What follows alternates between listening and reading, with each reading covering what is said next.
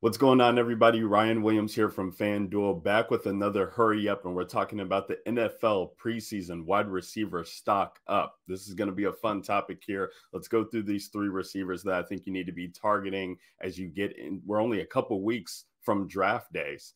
So this is fun. We need to get these surefire targets. Let's start off with Allen Robinson from Chicago. He's coming in at wide receiver 9. Now you guys might say, wait, listen, Ryan, what are you talking about? PPR, he was wide receiver 9 last year, and that was true. But look at who he was quarterbacked with, or paired with as a quarterback.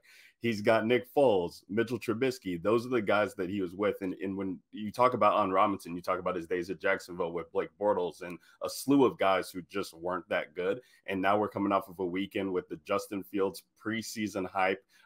You're watching this, you're already seeing the growing injury, but Matt Nagy has already said there's not anything to write home about. And this guy will be playing, I believe, most of the preseason and pretty much making a case for him to be the starter. And I think that it's wheels up for Allen Robinson. If this guy is the starter, you're talking about a guy who was wide receiver 6 with Blake Bortles and has back-to-back seasons now where he's had 150 targets with guys that just aren't of the caliber of a quarterback that we can project that Justin Fields will be. Even if it's Andy Dalton out there, I do think that there's still room for Allen Robinson to pay off this price tag. And that's why I'm comfortable taking him as the first receiver off the board in round 2, and really banking on that paying off dividends, especially when Fields is going to be named the starter later on in the season.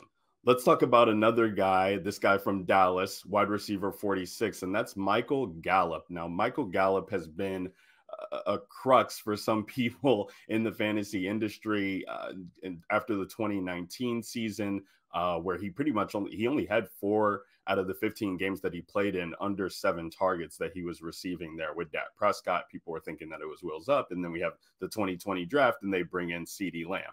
Now, this is a team in the Dallas Cowboys that run pretty much some of the more wide receiver 3 sets that we're going to see in the National Football League. Michael Gallup is going to be on the field, and if preseason was any indication of that, this guy ran 60%, over 60% of his routes in the slot. Just the slot is a very valuable position for the wide receiver. He's going to be on the field, I believe, and sometimes maybe even rotated out if they can move him in and across the field. Some people might think that the wide receiver 46 price tag might be too high for a guy who's the wide receiver 3 in this offense, but I think that the Cowboys are going to struggle in some games this year with Dak kind of getting back into full game speed, and I think they'll be down in some games where they're going to need to throw. And so I think we can project Michael Gallup again for another 100-target season. This guy's had 2 100-target seasons back-to-back already, having Amari Cooper there, having CeeDee Lamb there last year, and not even having Dak Prescott for 12 out of a 16-game season in 2020. So definitely like Michael Gallup stock as we get into preseason.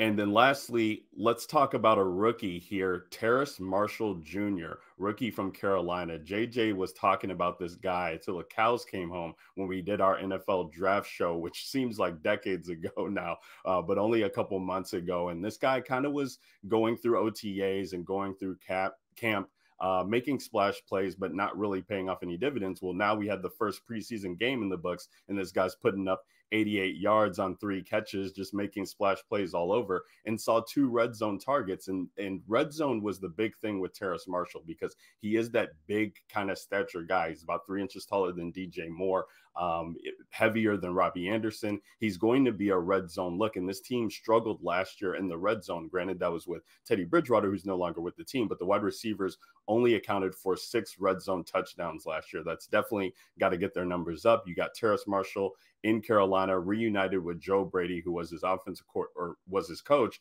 at LSU, now the offensive coordinator there. And you definitely love seeing that. 18 touchdowns in his last 2 years at LSU. This guy's going to be a playmaker. He's going to make a difference. And his ADP is just not reflected of that. He was the wide receiver 70 pretty much for the entire month of August until we had the last preseason game on Saturday. And he's already moved up 10 spots to wide receiver 60. So people are coming to terms with Terrace Marshall making an impact as a rookie in this year's draft. And I definitely think he's one of the late targets in double-digit rounds that you can get him possibly at this point in time now. But if you want to buy in on him earlier, you might have to be getting this guy in the 7th or 8th round. And you can feel comfortable with that because Carolina is going to be another team that can struggle and will throw the ball. That's going to do it for the hurry up for this week. NFL preseason wide receiver stock up. I'll be back talking about some preseason DFS targets that we can target on week 2 for the Saturday slate of games. Until then, make sure you guys are subscribed to the YouTube channel, and we'll catch you next time. Peace.